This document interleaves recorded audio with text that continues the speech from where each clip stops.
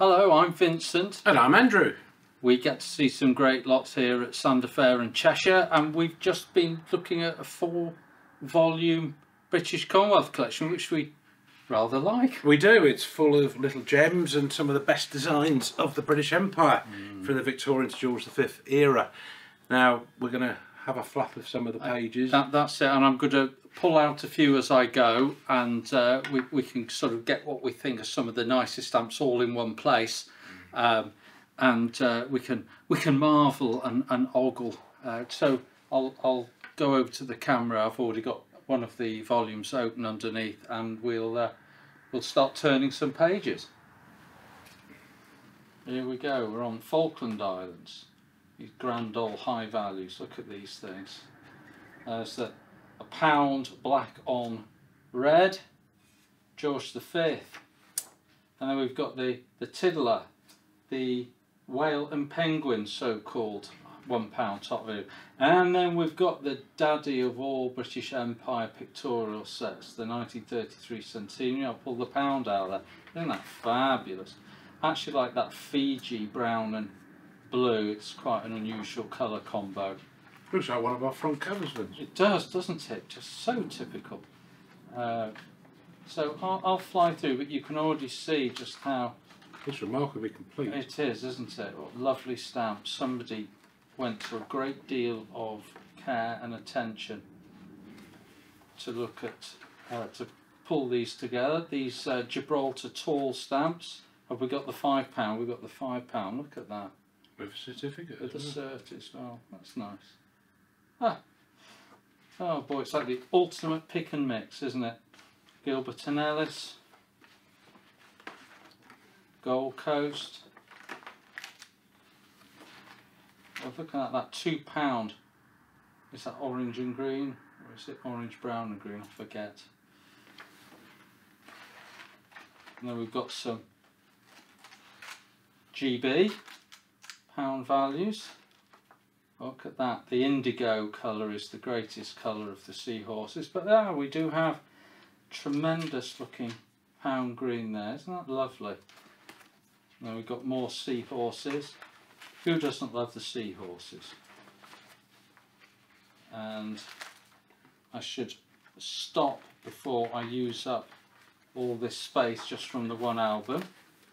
Although I've always had a soft spot for Hong Kong with its combo of East and West within the designs.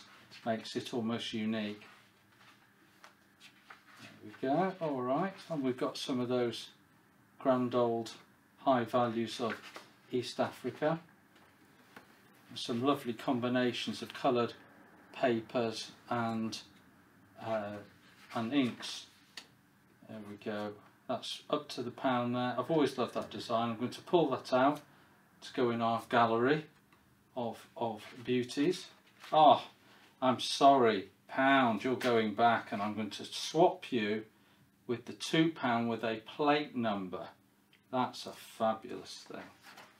How few of those must exist. Anyway, I'm going to right. Well, I hope you've left room for some of the ones that I've selected in the volume there. I've been very kind and marked the pages for you. Yes, that is good. Otherwise, people are just going to fall asleep. We haven't got all day, have we? Now, look at that. £10, Nyasaland. Big old key value. Beautiful stamp there. And then, what have we got? The great double heads. Probably my favourite design. Isn't that fantastic? They really threw the paint chart at this issue. Some wonderful, actually my personal favourite combination of those colours is on the 7 and 6. But that's lovely. I've thrown that in there as well, Andy. Got the 15 bob badge. Isn't that lovely? Of St Helena. And we've got St Kitts top value, the £1. Beautiful stamps. Beautiful. Let's move on. I'm enjoying this. This is lots of fun. There's only the one page in that book, but it's pretty exciting, as you can see. So we've got the 1897 Jubilee issue of Canada with that Oh, which colour do you like the most, Oh, Andy? probably the violet. Yeah, I like the Yeah, violet. Let's yeah. pull the violet out. Oh, there you go. Isn't that great? Are there Yeah. others? Are there more? There are more. Yeah, I mean this final volume's got plenty in it, but I've just selected Let's have one a of the look. nicest designs again with animals on. Oh, that's tremendous. Is that an elephant under a Yeah. palm tree? There we are. Just room for him there. That's not great. That's a pretty exciting page you've I created like there. that. Yeah, that's super. Oh no, there. Oh, I've got to put the yeah, Wilberforce yeah, in as well. Now, there's the top value of the Wilberforce, and there we go. How about that for a selection? I'm going to move it to centre stage now, and you can feast your eyes on some of the great classic early to mid 20th century stamps from the British Empire. I guess that's what. I suppose you and I ought to select which is our favourite on that page Yeah, as well. yeah. What's your favourite, Andy? I mean, I suppose the eye's drawn to the KUT corner. That's stamp fine. there. But I think we love it because it's got that. Yeah, So yeah. on design on its own, does it still win out?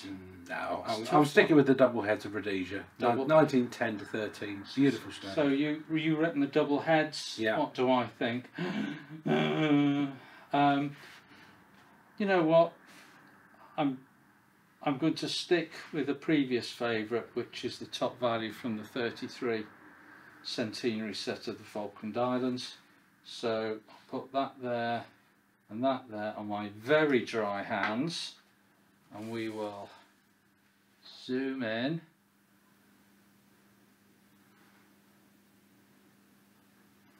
And hopefully, there you go. It's definitely the Rhodesia. He's almost smiling. Look. I know he does. George V looks a little grumpy on the left there, doesn't he?